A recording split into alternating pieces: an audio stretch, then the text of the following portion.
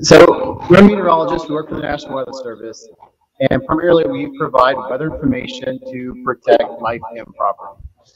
That's our day in and day out what we do, and of course that involves doing forecasts, issuing warnings, and providing data to the public, but also some stakeholders who have some skin in the game, so to speak, when it comes to weather information. My job is a little different, of course. So I'm focusing a lot on training and trying to help the staff out and trying to do things for operations that makes their job easier, getting us ready for proactive weather, because it's not every day that we have lots of storms and flooding and all that stuff going on. So there's a lot of days to get ready for the big days. I think a big part of the job too that's not really known outside the Weather Service is just all the interactions that occur with other governmental agencies, such as cities and states and even other federal agencies. But we also have a really good relationship with ASU, so we're involved with not only the ASU emergency managers, but ASU athletics as well. So we kind of have our hand in a lot of different pots, not just the forecasting, but we're really involved in a lot of different areas as well. Yeah, and that makes sense on the stuff you're talking about too, like the other partners that we work with. Like Andrew does a whole bunch with the fire weather community. Jared, you're that role of like interacting with emergency managers, and we all interact with the media quite extensively. We have the airport connections, other weather offices that we're interacting with all the time, national centers. It's probably a good chunk of our day now is probably more of it actually is the interactions, right? Instead of forecasting and looking at data. It's really starting to tip the other way. Well, I think the whole thing about communication and us heading more in that direction is really accurate. And we always say, like, what good is our forecast if no one's getting our message? So we really try to focus on that communication factor. And another big thing that we do is also our social media channels. We not only give forecasts there, but whenever there is weather going on, we do what we call a play-by-play, where our job is really to keep all of you informed with what's going on with the weather and what we expect the evolution to be. And then we also like to put, fun facts about our climate and, different little factoids on our Twitter and Facebook pages. So it's really a bunch of different things that go into our job.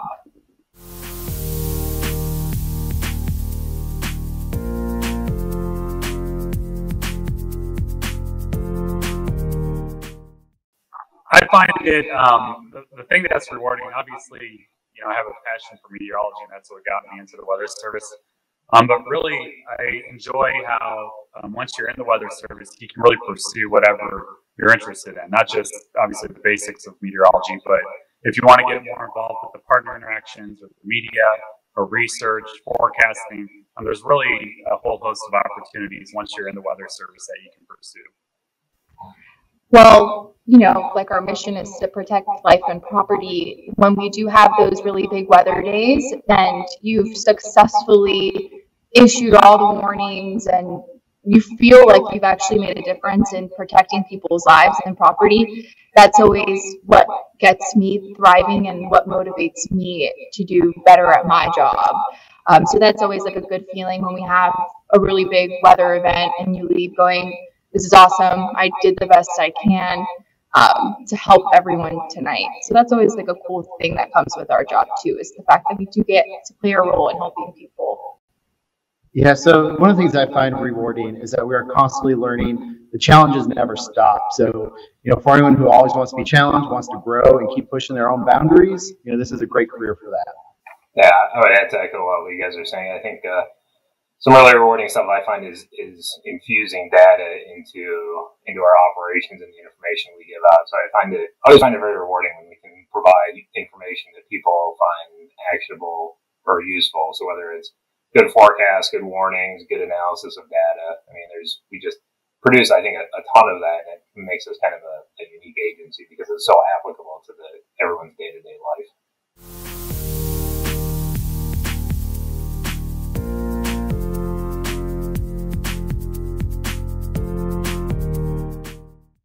When you're a student at the university level, you tend to focus a lot just on the science of meteorology, and that's probably your main area of focus. But I would really encourage students to expand beyond meteorology and really try to acquire other skills. Really, at least in the National Weather Service, and I think meteorology as a whole is becoming pretty multidisciplinary. So if you can get, for instance, computer programming skills to help with data analysis or research, or if you can get communication skills, to interact with media and partners, and maybe even be on TV on occasion, I think having those skills will really suit you well in your career. So, it's very important when you go to school to obviously learn everything that you need to learn, and you're going to use that when you start your career in meteorology. But I think what helps a lot more is when you actually start volunteering at places that you might be interested in having a job at. That whole combo of experience and education is really going to help you not only to get a job wherever it may be, but to also already be one step ahead of everyone else if you already have some of that experience, and that'll make you feel more comfortable, that'll make you feel more confident, and overall then that allows you to do a better job at your job. So I would definitely recommend trying to see what you're interested in. If it's the weather service, hurricane hunters, emergency management, trying to find an internship with any agency that you're interested in, and do that in college for sure. So my big advice to students is to have a story. Do something that's out of the ordinary. You all go to school, we all learn the same things, but what do you have that really stands out? And it doesn't even have to be career related. Take an adventure, learn a language, try something unique that really makes you stand out in that sea of applicants for whatever job that you apply to. It's that thing that sticks in that manager's head. They're reading your story, that makes you unique and different than everyone else. So that's my key advice. And, it's worked out for me. I know it's worked out for a lot of people in the weather service and just out in the world, and you'll broaden your horizons. Yeah, I know.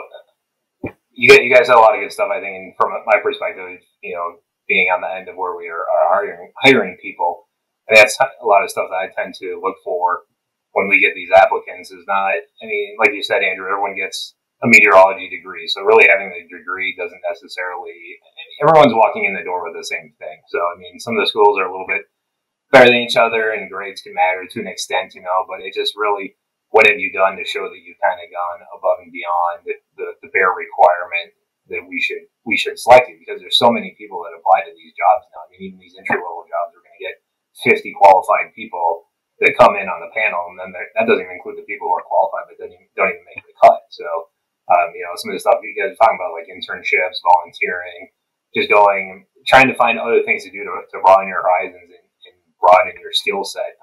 Jared mentioned programming or communications. Those are huge. You can become really strong in communication, and that would be really good. Like I point to Bianca. Bianca's done a lot of really good work on the communication side. I think of the technology or software side, like Andrew has really brought a lot of GIS expertise to our office. I think Jerry, you're kind of nicely landing in between that too, where you can be really robust in both aspects, and really have a big positive contribution by having a foot in both sides. It's not just meteorology there. So getting that really robust, you just don't get that much in school right now.